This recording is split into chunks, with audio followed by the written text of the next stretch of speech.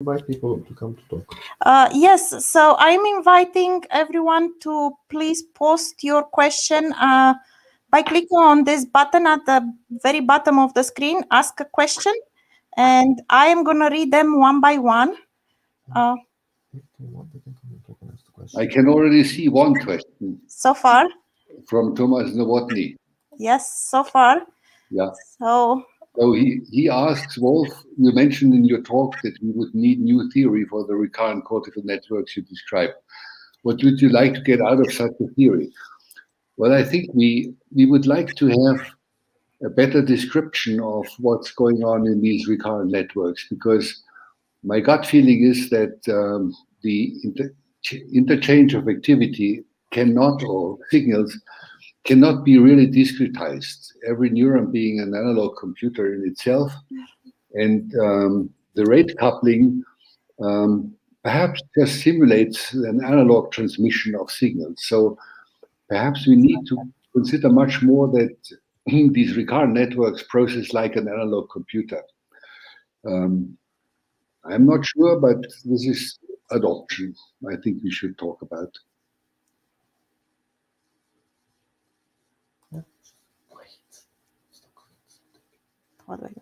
Tell them that you invited them. Thomas, I invited you on the screen. Ah, now I can see somebody. That's great. Hello. Hi, I'm Thomas. So I was wondering what was lacking in the dynamical systems models that we have of recurrent neural networks. Yeah, I think the fact that we have to simulate them with digital computers and have to work with discrete time steps. The only way to really do justice to these networks would be to roll them out and into feed-forward networks. But this would be a very, very deep network, assuming that the time steps are not really discrete. And so I don't know how one should tackle that problem with conventional methods. So I think something new is required. I'm not a mathematician, unfortunately. So, but to give us some impression, can I ask to give us some impression? How long are the time scales you think one would need to consider? So how long is the memory in that dynamics that you would have to consider? The fading memory well, we have these propagating waves that sweep over the network. We have this the sequences of sequential activation of the nodes, which take about, these sequences are about 100 to 150 milliseconds long. Also, these time constants, of course, are very much subject to modifications, because these modulatory systems, they can change the dynamics of the recurrent network dramatically. They can move it very close to criticality, in which case then the time scales would diverge, obviously. Yeah, they would diverge, or it would also collapse to much shorter time scales if the excitability is low. In sleep, they probably have a very short memory span. All this is not explored, I think. We're just starting to get grips to it, because what it requires is to record simultaneously from many nodes. How do you pronounce that? Of course, the enormous problem of undersampling. But we can now cope with it much better with the voltage-sensitive dyes that can now be localized to the cell somata. Calcium imaging is a bit slow. There is a problem there. Also with the NeuroPixels probes, one can now get 500, 600 neurons at the same time. So it's getting better. The undersampling problem is probably resolvable to some extent. But what should we do with these very high-dimensional time series? This is my problem. We look at them, we don't see anything. We can't average them, because much of the information is contained in the real-time relations between the activation of the nodes. I think we need something new. Okay. Well, thank you very much. I think there's a few more questions, so we can probably move on. Thank you very much. So Christian says, I am interested in the role of acetylcholine might play in mediating attention and oscillations. Yes, yes, it certainly does. There's literature describing that, for example, to get oscillation in the high frequency range, in the gamma range, a certain amount of acetylcholine is absolutely necessary. So one can stimulate the mesencephalic reticular formation, increase acetylcholine concentration in cortex, some of which is not synaptically mediated, but is a parasynaptic release of acetylcholine. If one blocks acetylcholine receptors, one cannot induce any more high-frequency coherent oscillations. So it's a necessary prerequisite to keep the cortex in a working range where all these interesting phenomena can take place. Thank you. Claudio has a question. I'm inviting you on the screen.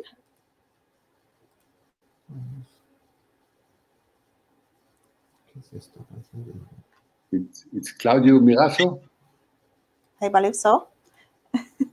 Claudio, you are invited to the screen.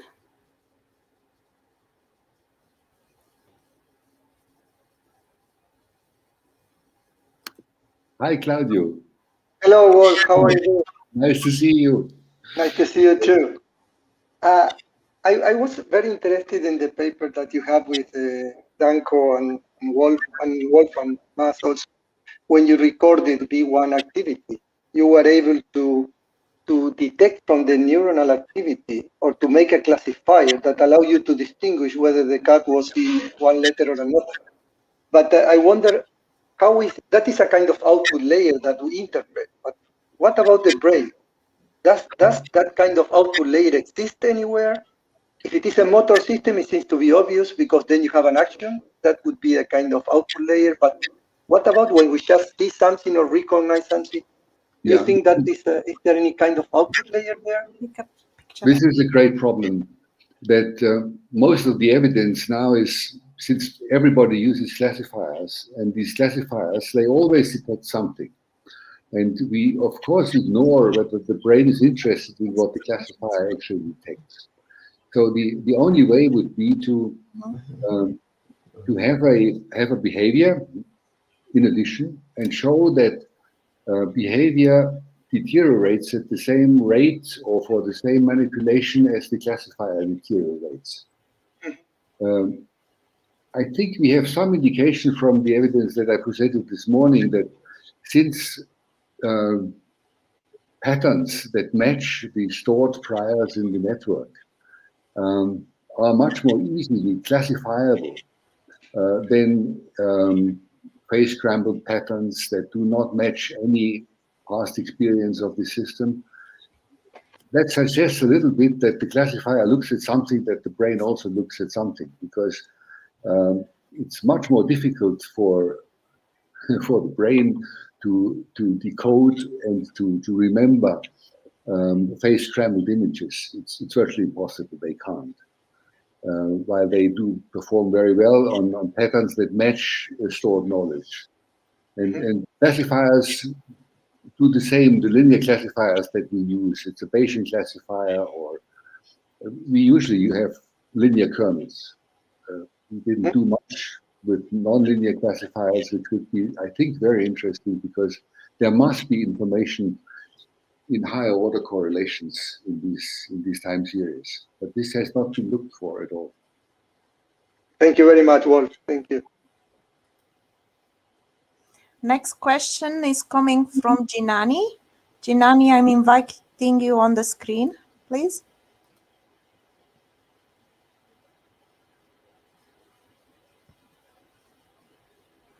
Okay. We have a delay a little bit. That's right.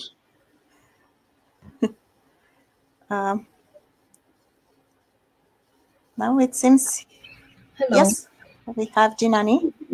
Hello, Jinani. Hi, I like to ask a question that you mentioned in your talk, that after we present the animal with a sequence of stimulus, that during the resting state, there's a replay of the stimulus that was presented most often.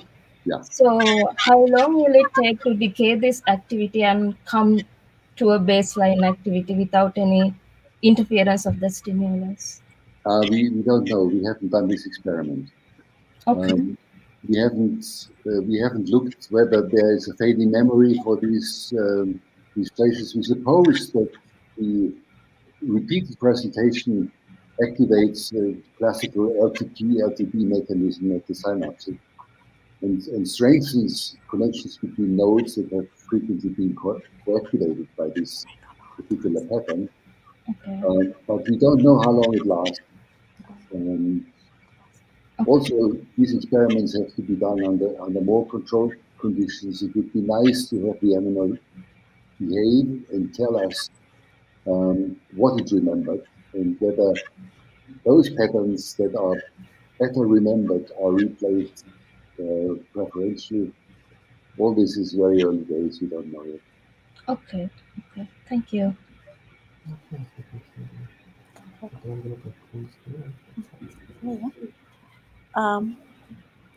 Thank you. Our next question is coming from Evie. Evie, I am asking you to come on the screen. We have a little delay again. I see the question. In recurrent networks, what does learning look like mechanistically? Thinking about higher cognition, like learning a language or maths. Yeah, there are very interesting experiments in language learning. I can cite evidence that David Pöppel has brought forth that if you, well, language is a sequential process. So there's a continuous stream of noise, of vowels. Hello, Amy. And it has to be segmented. This is so important. Like in visual perception, you have to segment theme in order to make sense out of it. Language, you have to segment an acoustic stream of sounds. And they showed that if you do, and this is passive learning, it is not supervised, expose subjects to a stream of vowels that obey certain statistics so that chunking becomes possible. The same way as children learn. They have to start to segment and they have to recognize chunks that occur very frequently. And so adult people can be exposed to synthetic languages or to a language that they don't understand, like the Westerners with Chinese. And then it turns out that with statistical learning, they start to segment the frequently occurring combinations of vowels. And this goes along with an oscillatory patterning of the neuronal activity. These are from MEG and ECOG data. And it turns out that,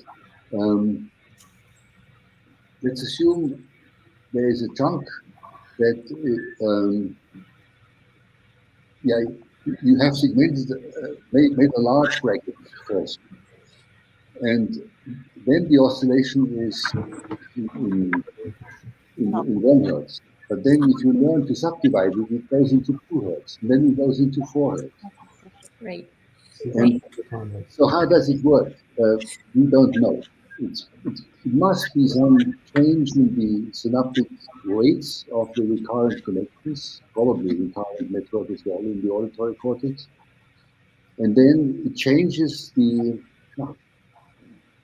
sequence sensitivity of the network. Okay, so is it correct to imagine it as if the networks are monitoring more or less constantly? So I'm a neurolinguist, so fundamentally I'm actually very familiar with the parsing, both in the auditory and the visual domain, because I work with sign languages. So there's continuous monitoring for information density in the signal, and the learning happens around the peaks such that to be able to parse the signal. And that's what learning. Okay, thank you. I was really intrigued after your talk this morning. Thank you. Really appreciate it. Have a nice day. So we have a comment from Siddhartha. The mention is great question about decay. Wondering what the cells are doing before any stimulus. Are they silent? No, the networks are permanently active. If they were only activated as a response to afferent signals, it would take much too long to get the communications done between the nodes.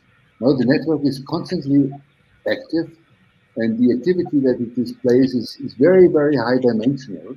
It's in the awake brain close to criticality. So a little bit more of excitation and it would go into chaos, would bifurcate into chaos, or would become epileptic. So it's just below the threshold of criticality.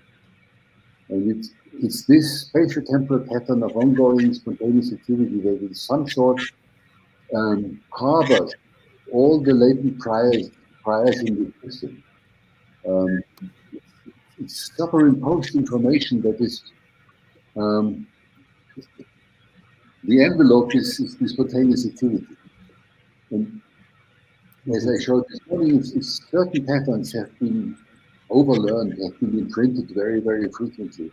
Then they become so dominant in the spontaneous activity, the correlation structure that corresponds to these patterns then pops out spontaneously also. But I think under normal conditions, the spontaneous activity hovers around very high dimensional, and unless if there's a stimulus, then this dimensionality is suddenly reduced. So there's evidence that the dimensionality is dropping down, there's more coherence, the correlation structures become more succinct, and apparently the better the match between the sensory evidence and the stored priors which are in the weight distributions of these connections, the faster this products and the more succinct the resulting correlation pattern, and therefore it can be classified more easily. To me, it sometimes looks a little bit, of course, it's not quantum physics, but as if spontaneous activity were the superposition of a lot of wave functions, and then comes the evidence, and then one collapses. Whether it's attractor dynamics or something different, I think we don't know yet.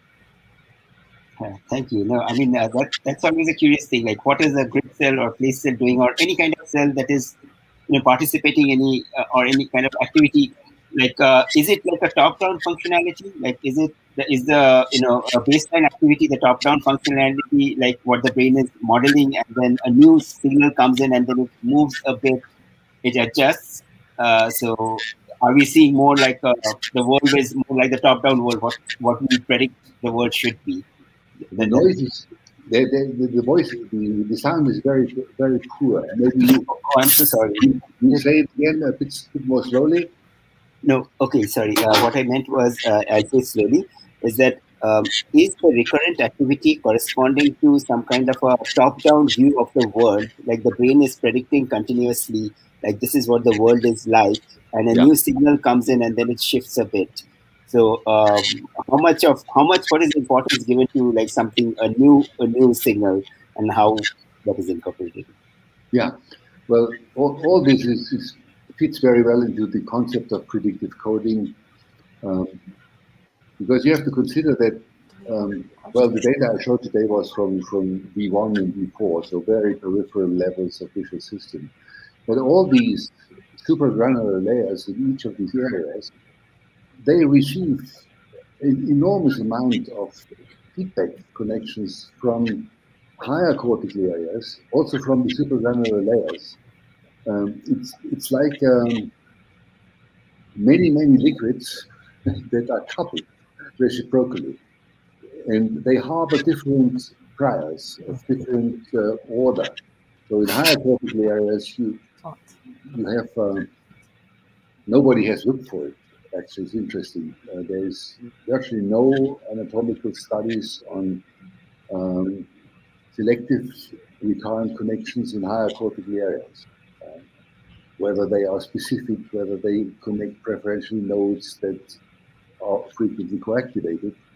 But if the same principle occurs in higher areas, it would mean that there is chunking of complex constellations of features occurring in higher levels with the same principles, and this is back projected.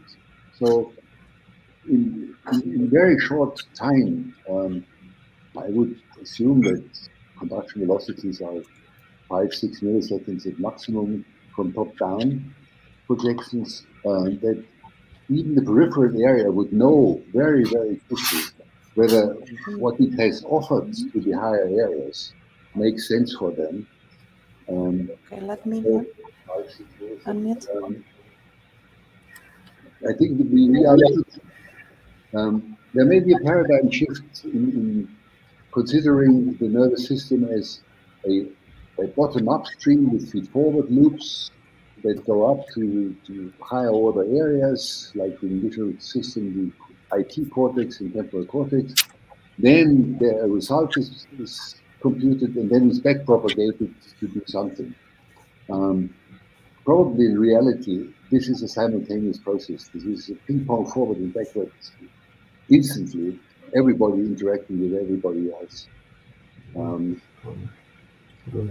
It's much more connected than we have been thinking previously.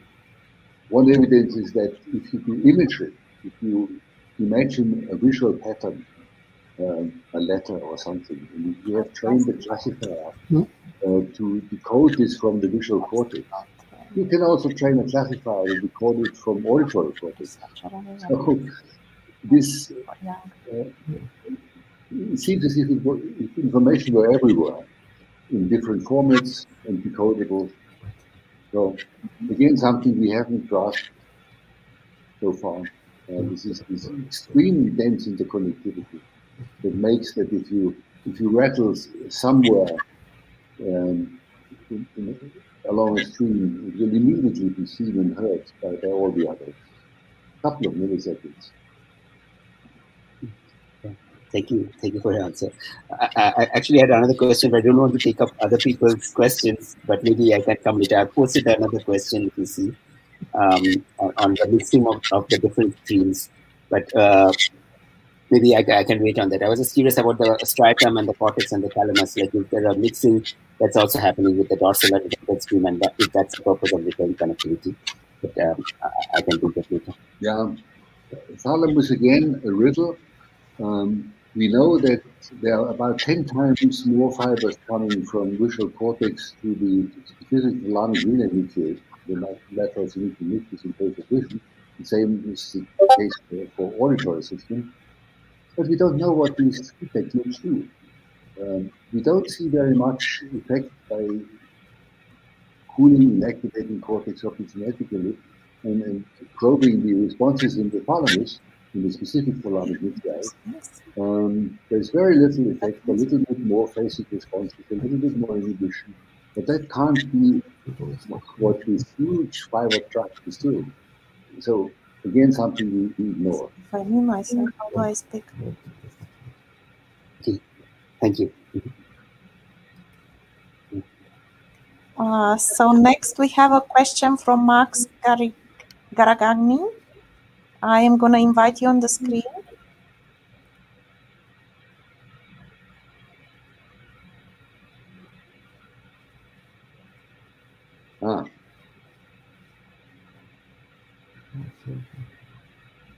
Yeah, this was the question on the limitations of deep learning networks, and I had in my slide that they are not particularly generative. And the question was why I thought this was the case. Well, the answer is, here you are. Hello. Yeah, I think that they have difficulties to be creative. So if to generalize from something they have learned before, and then to do pattern completion, they can do it. If they have learned a huge amount of similar patterns, then they can guess what might be there if it's secluded. but a recurrent network, because of the associativity of these networks, does much better, of course. And what these networks can do is to really be creative, to connect two contents that may be in two dynamical spaces, in two attractive spaces. They may fuse. So the formerly unbound may suddenly get bound, which I don't see happening in a feed-forward network, or does it? Sorry. Are you saying bound dynamically or bound dynamically? Through cooperativity, through resonance, or any other phenomenon that you get if you have a nonlinear dynamical system with many interacting nodes. Thank you.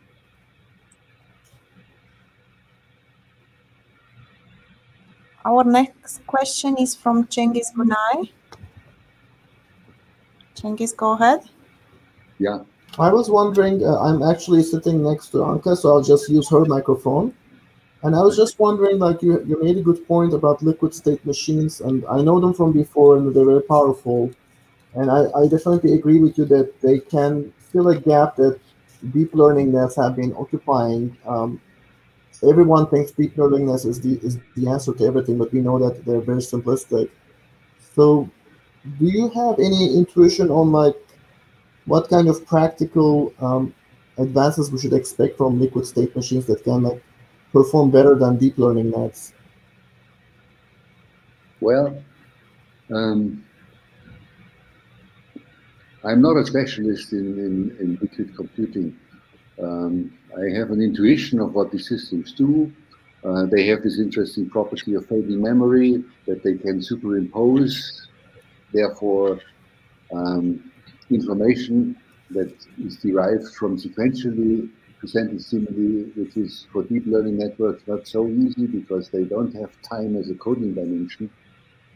But I think what nature did is take advantage of this possibility to transform low-dimensional input patterns into very high-dimensional dynamic states, separate them in this high-dimensional space, which makes for better classification, also buys you some invariance properties.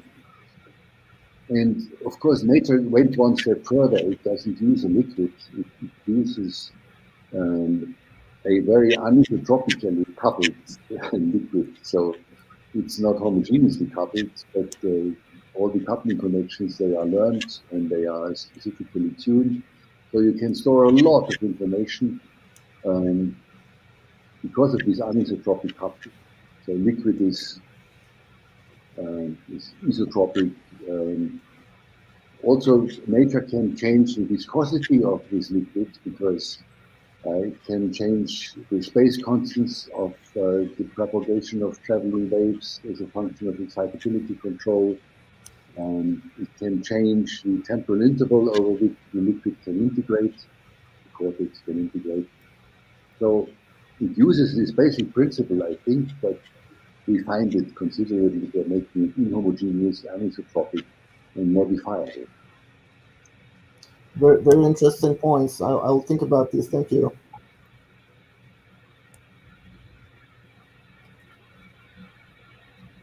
Now I can't hear you. Yeah, so Cengiz was just thanking you. And he says the points are very interesting and he'll think about them. Okay. So our next question comes from Gyuan Lee, if I pronounce the name correctly. If not, I apologize. I'm going to invite you on the screen, Gyuan. If you want to come, press yes, otherwise press no.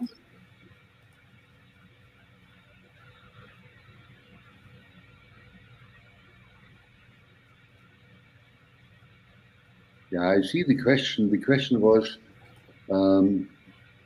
whether I briefly mentioned on LFP measurements that one can also use local field potentials in order to decode what the stimulus is. Yeah, what one usually sees if one presents a stimulus, there's this collapse of the high-dimensional spontaneous activity into something more coherent. And depending on the quality of the match between the evidence and the stored priors, you may get quite strong oscillatory activity in the high frequency range, usually addressed as gamma between 50 and 80 hertz or so. So what one can do is, if one has recordings from 50 different nodes, take the power of the oscillations in this frequency range and use this instead of the discharge of the neurons, and train a classifier on the power distribution that is produced by the various nodes. And that also works. And it shows the same thing. It works better if the patterns that you want to classify correspond to the stored priors, if they are taken from natural experience, rather than scrambled images or, So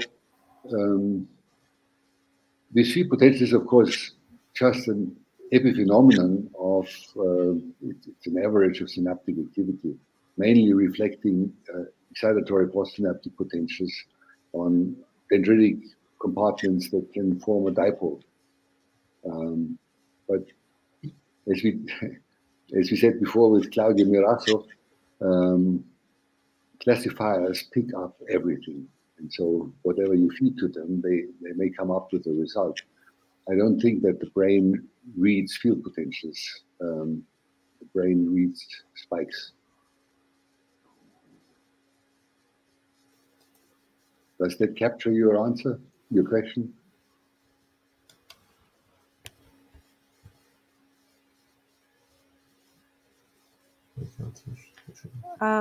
It seems that he is not here. And we don't have any questions in the chat, but I do have a question for you. It's of a kind of different nature.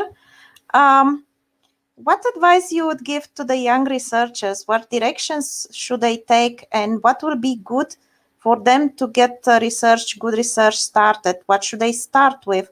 Where should they look at? Any advice for young people? Yeah. They will have to become multidisciplinary.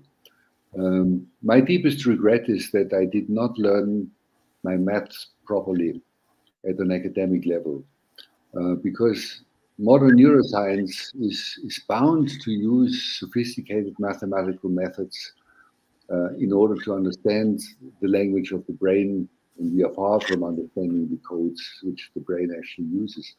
So we need people who both know about the biological underpinnings of the brain. So basic knowledge in neuroscience, I think, is indispensable, even if one is a very, very cunning computational neuroscientist, because these models and simulations, they have to be grounded in neurobiological evidence if they were to contribute to neuroscience. If you just want to produce machines that do intelligent stuff, then this is not necessary.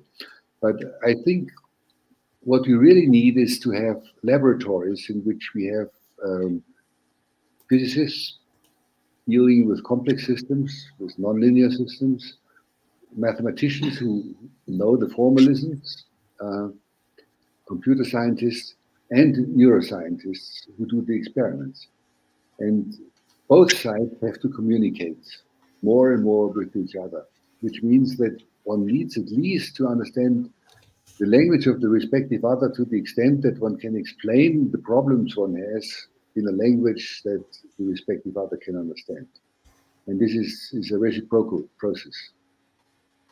And we see more and more curricula of students who started in neuroscience, and then they took computational courses, they learned to simulate, they learned their maths, and then they return into neuroscience labs. And vice versa, we see neuroscientists who, computational people who started off in mathematics or physics, and they end up in the neuroscience environment. So the combination of the two, I think, is indispensable.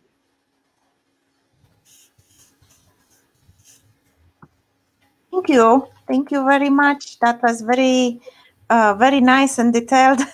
That gives me a lot of ideas, actually. That's for me personally. So we have another question. So I'm gonna take Jonas Newhofer question. I'm gonna invite you on the screen, Jonas. Feel free to press yes or no.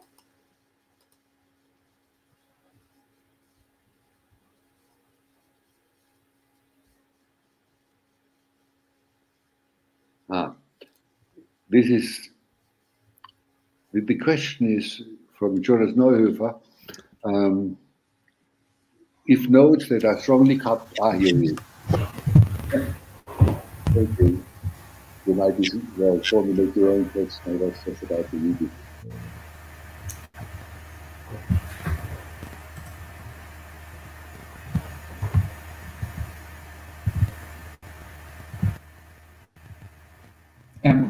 Sorry, I'm having really bad audio quality, I noticed. So yeah, we know this problem.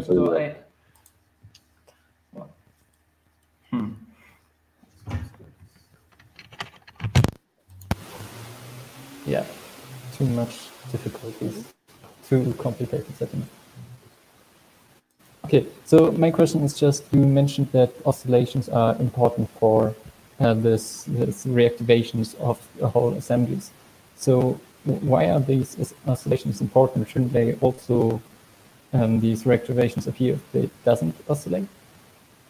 Yeah, I think this field has changed a lot in the last decades. In the beginning, when these oscillations had been discovered, everybody had been assuming that we have to do with these constant sine wave oscillations, and where the Arnold tongue applies, that if you have coupled oscillators, so the Muramoto model, that you get into phase synchrony. And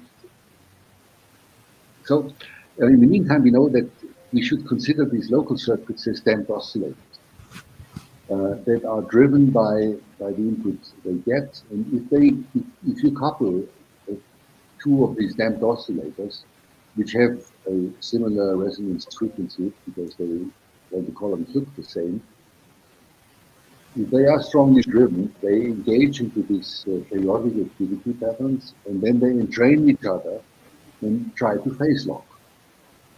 And the evidence that we see is, for example, that you get zero phase synchronous firing between neurons that are located in two different hemispheres.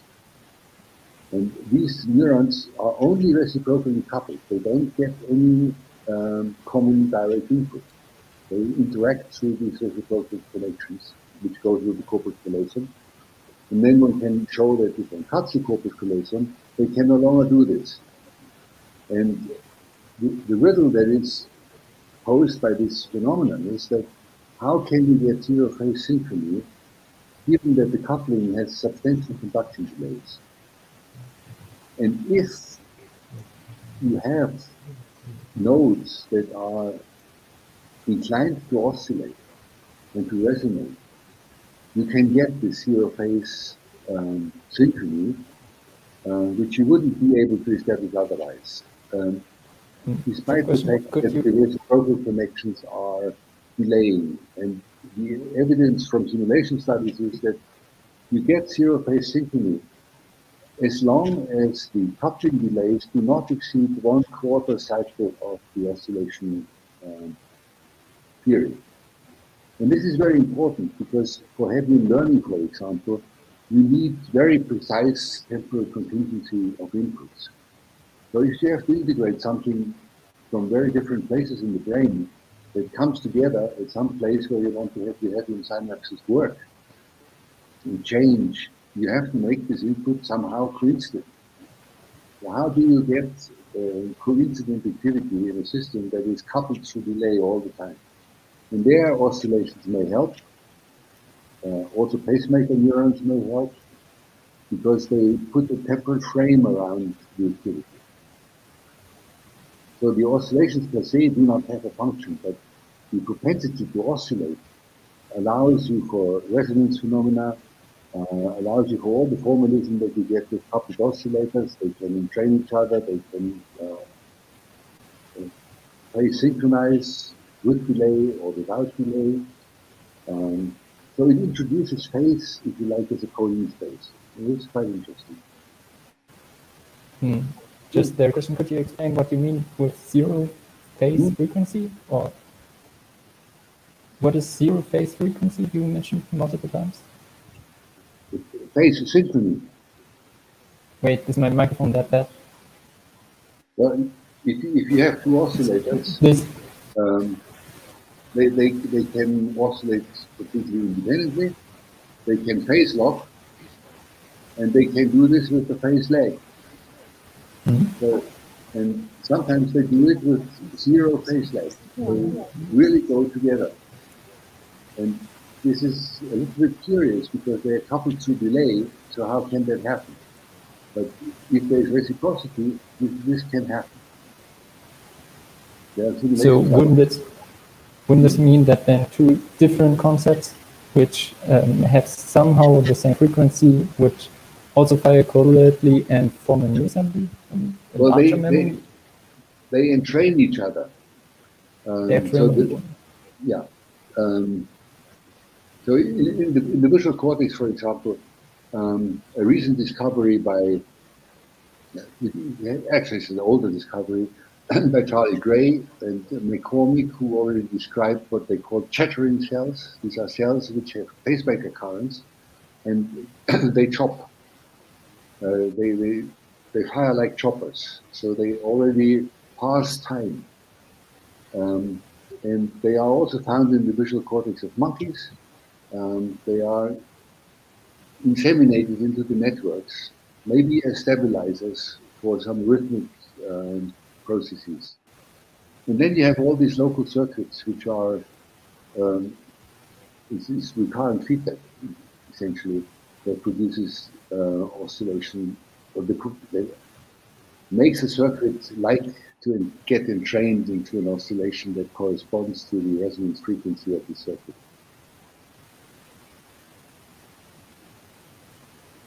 I'm sorry, I understand only half of it because my audio quality is bad, but I at least got some interesting ideas, and I can watch the answer again. Yeah, we can continue by writing if you like. The sound is very bad. I have difficulties to understand what you say, but it's okay. Okay, so then thank you. You're welcome. So I'm inviting Claudio back to the screen. He has one more question.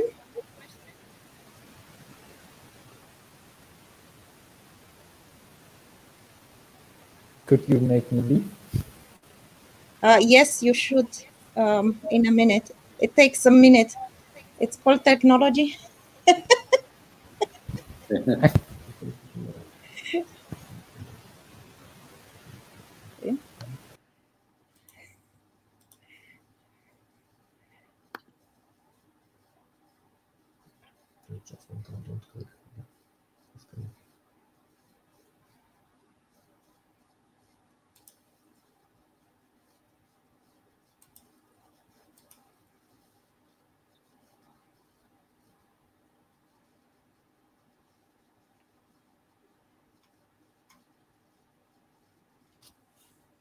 So Claudio was asking about the possibility to realize predictive coding in recurrent networks or in reservoir computing as a way to compare bottom-up with top-down inputs and compute an error, and whether these two proposals are compatible.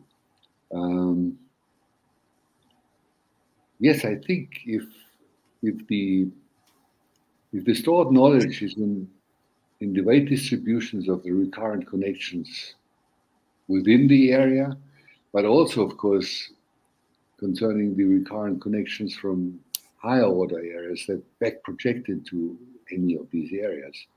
The activity that is maintained in these areas is sort of the envelope of all the stored idiosyncrasies in these networks. And if then bottom-up input comes with sensory evidence, it will shift the dynamics of these systems into a particular, usually lower dimensional state, which is in itself already this substate. The correlation structure of this substate is the result of a matching operation between sensory evidence and stored information or stored priors. Is this what Claudia wanted to know? I think so. Sounds right. So Guillaume also comes back with another question. How much do you think memory is local or non-local? If they are local to certain cells, why exactly do you think specific memory? Well, I think this is an extreme. Sorry, I didn't see that. So this is. Sorry. Now you hear, Claudio. Yeah, no, that's correct. I mean, I was wondering because the residual computing uses this classified at the output layer, but predictive coding uses both input and from the top down and bottom up at the same simultaneously. But your response is very right. I mean, you might have both of them in a recurrent network.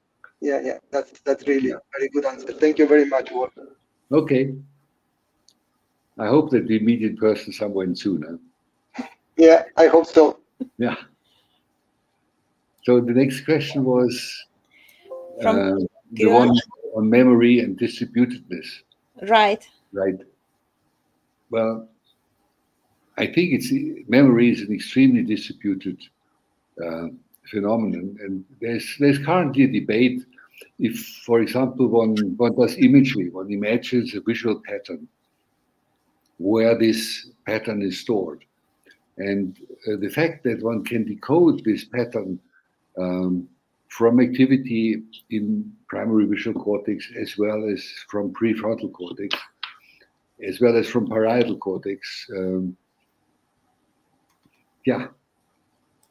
to determine where the memory traces are is very difficult. What one certainly knows is that they propagate across many different areas. The classical assumption is that working memory, for example, is realized in prefrontal cortex in certain parts of it, and that there is a frontoparietal network that plays ping pong and stores the working memory contents. I think the evidence that memories are maintained by circulating activity is no longer very good.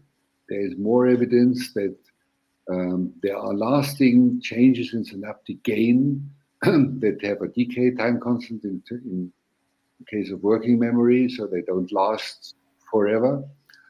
And that these synaptic changes that must occur at many synapses at the same time in a graded way somehow influence the dynamics of the system, so that the correlation patterns that they generate correspond to a particular memory content. But so far we don't know very well the neuronal correlate of an engram. We know from studies in the hippocampus, for example, that certain cells rather than others are engaged in maintaining spatial memory or in maintaining memories of established during fear conditioning. Not all cells participate. Certain cells get more activated during memory encoding and recall than others. And it has also been shown that one can reactivate certain memories by selectively activating those so-called engram cells. But what the format of the memory is as cryptic as the format of all other neuronal codes.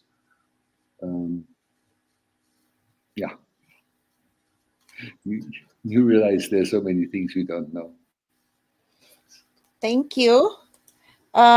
We have a last question, and we have about 5 minutes, so a short answer. Yeah.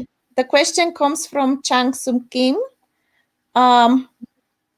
and it relates to the free energy principle, which suggests the brain minimizes such prediction errors.